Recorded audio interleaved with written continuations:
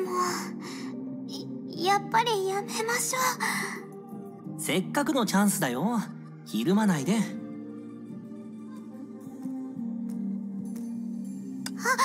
先輩、いえ、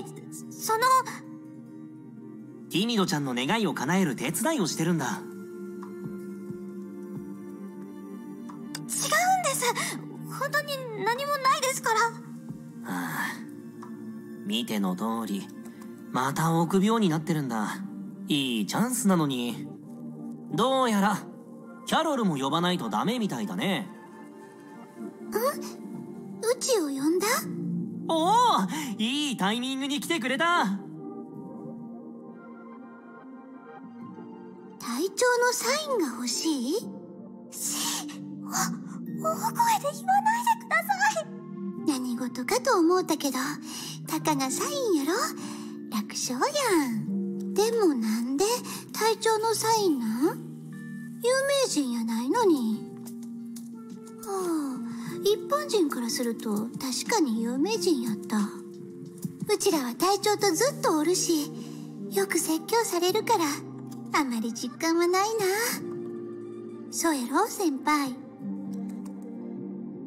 ティミドちゃんがサインを欲しがってる理由はもう少し複雑みたいだけどね。天命のバルキリーたちはずっと私の憧れなんです。皆さんはいい先生であり、かっこいい戦士であり、私の夢は天命のバルキリーのサインを全部集めることなんです。ティミド、急に大声を出して何かあったんですか？何もありません。すみません隊長。つまりブローニャ隊長のサインも欲しいんやな。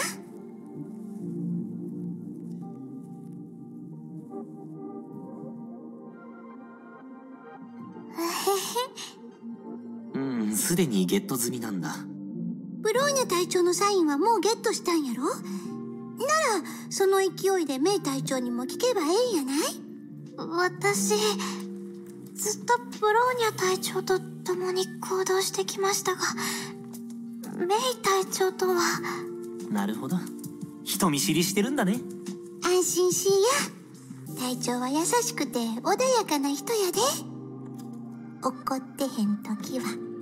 それにティミドみたいなええ子は隊長の一番好きなタイプや。うちとは全然ちゃう。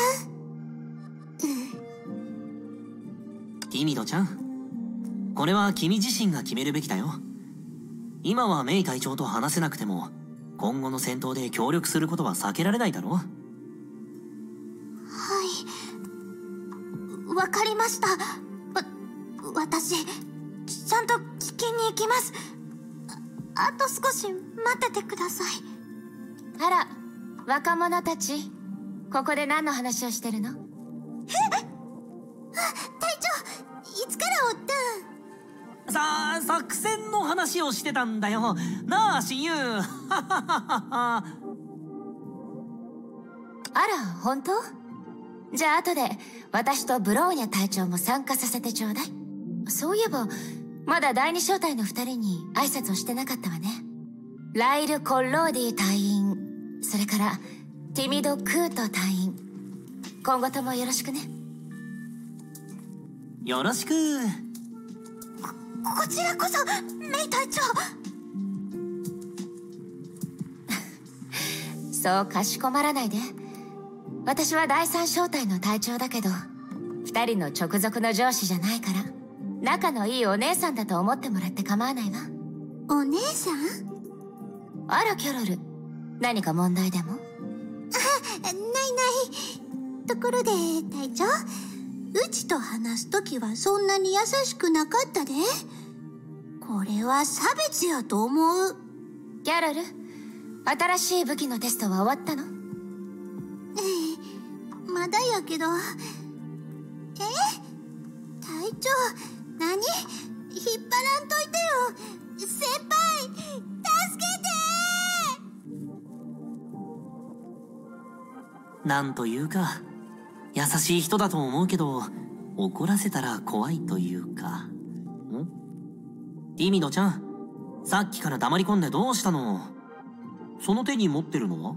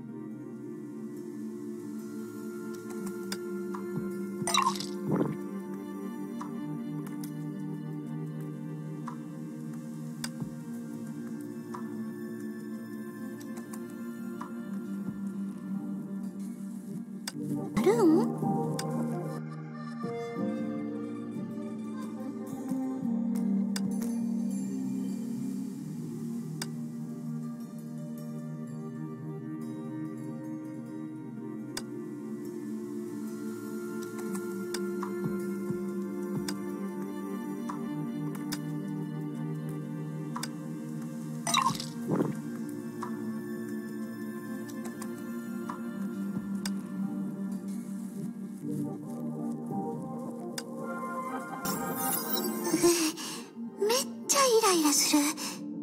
ニキビができるわ。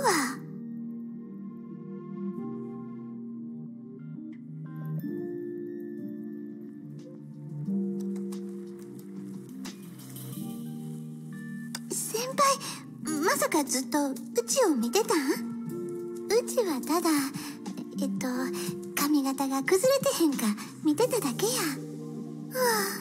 気分が落ち着かへんから鏡を見て気を紛らわしてたんや。セントフォンテーヌはどうなったん？あの金髪の男はどこ？これからどうすればええの？こんなことばっかり考えてたら落ち着かんのや。変になりそうやわ。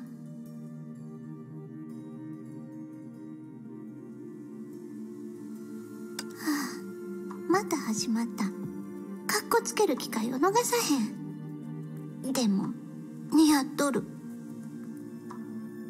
年齢はうちと大して変わらんのに母親ですら言わんような道理を説いてくるんやもんな。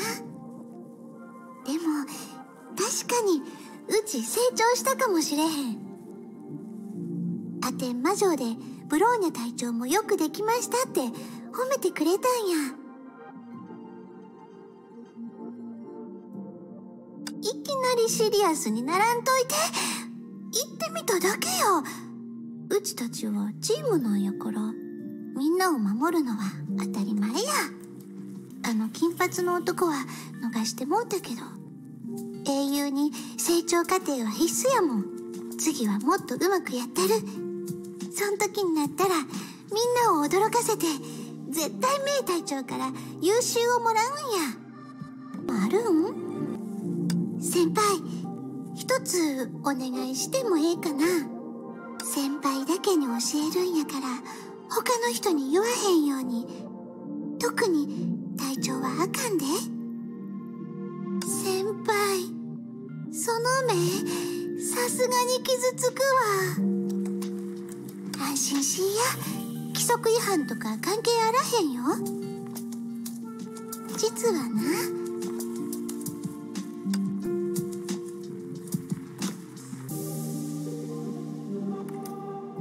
お願いや先輩。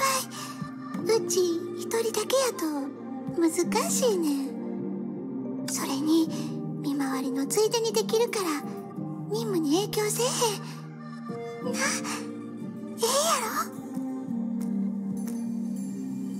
そう言ってくれると思ったわ。さすが先輩や。早速出発や。なんでティミドとチャラ男までおるの？でも、もともと4人で見回りする番ですよね。4キャロルさん、私何か迷惑をかけましたか？ちゃうちゃう、誤解せんといてや。もううちのアホ、なんで今日のシフトを忘れとったんや。さっきの会話に何の意味もないやん。おや、この空気。二人とも僕たちに何か隠し事してない？怪しいな。先輩、額に汗が流れてますよ。暑いんですか？先輩、嘘が下手すぎやろ。ああ、もうええよ。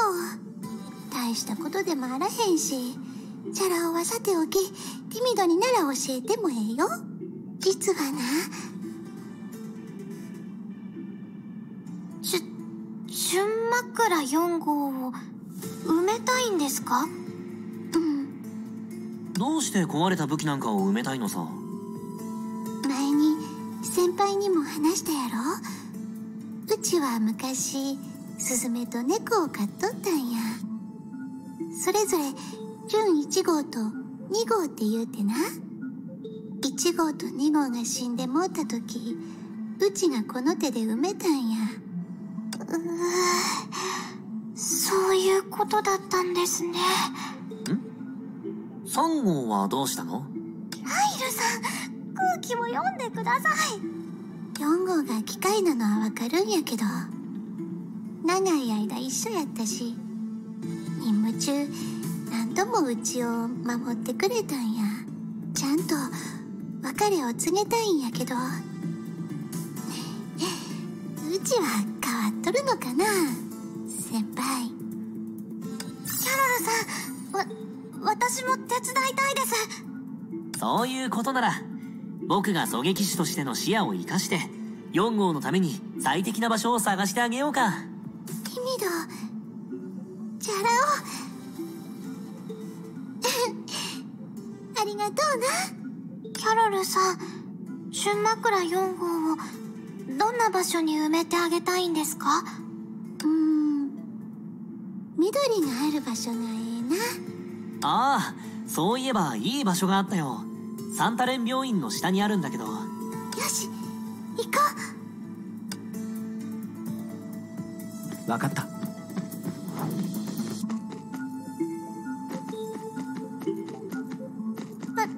前に出た新しい構築体怪物です。もう注射は勘弁だよ。キャロル、悪いけどそいつを先に倒そう。任務が優先や。隊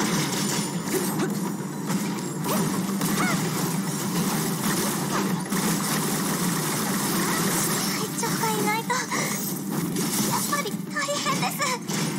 キャロル、気をつけて。そっちに向かってるよ。望むところや。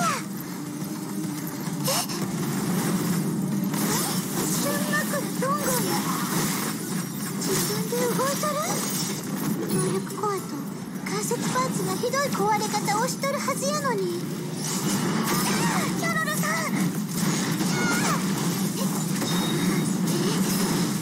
今は敵に集中や。純枕4号、もう一度うちに力を貸して。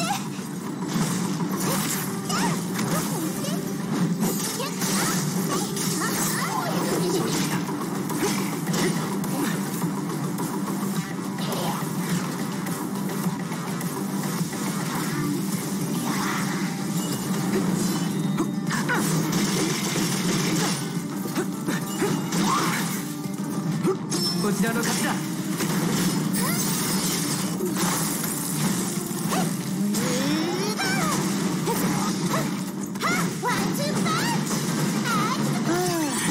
なんとか片付いた。4号、あんたは一体。待ってください。また構築体怪物がたくさん近づいてきました。多分召喚されたものだと思います。とりあえず下の階に移動しようか。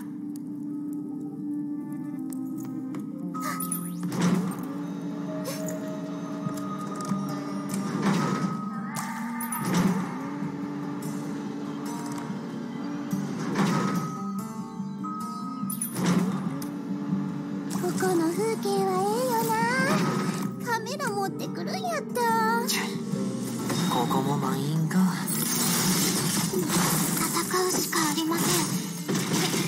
皆さん戦力を集中させましょう。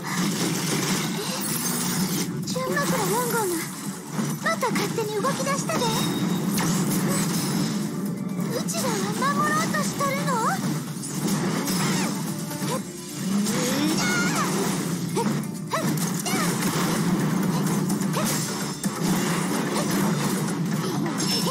捕まえたで。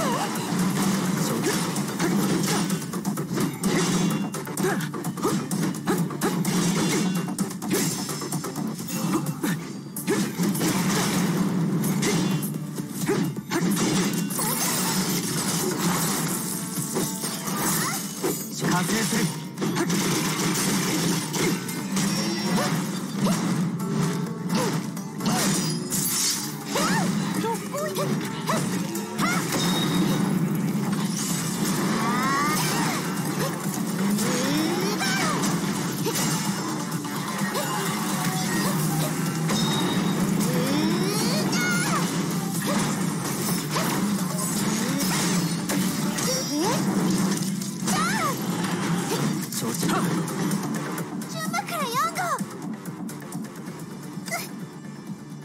崩壊エネルギー反応が完全に消えた。キャロルさん、あまり悲しまないでください。きっと4号もうちに別れを告げたかったんやな。けど構築体怪物の残骸だらけな場所に4号を置きたくないんやけど。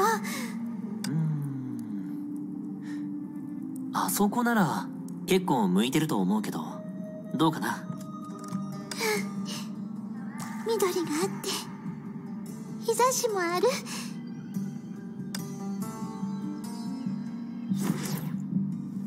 出発出発。気をつけて、姿を隠すやつだ。よりによって相手するのが一番得意なブローニャ隊長がおらんやん。今、純枕4号の攻撃。命中。キャロル天才だな。効くかもしれへん。4号のインスピレーションをくれたんや。急いで倒そう。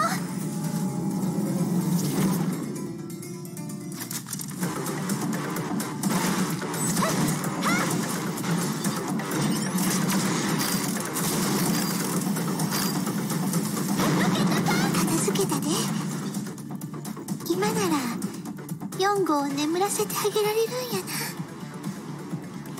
こんなに走ったら足が太なる。嫌よ。どこ行って。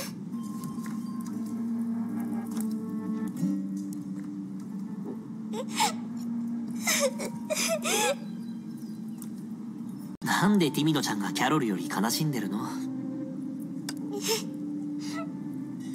ライルさん、純枕4号はキャロルさんを助けたかったから最後の力を振り絞って動いたんです。そう思いませんか？もちろん違うよ。おそらくワンコーの知能チップにキャロルの戦闘データが記録されてて、コントロールシステムが破損したから自分で動き出したんじゃないかな。ライルさん、心がないんですね。だから僕は何も言わずに温かい目で見守ってたじゃないか。純枕4号、さよならや。今まで仲間としてうちを守って一緒に戦ってくれてありがとう。あんたのことは忘れへん。あんたはずっとうちの大事な友達やから。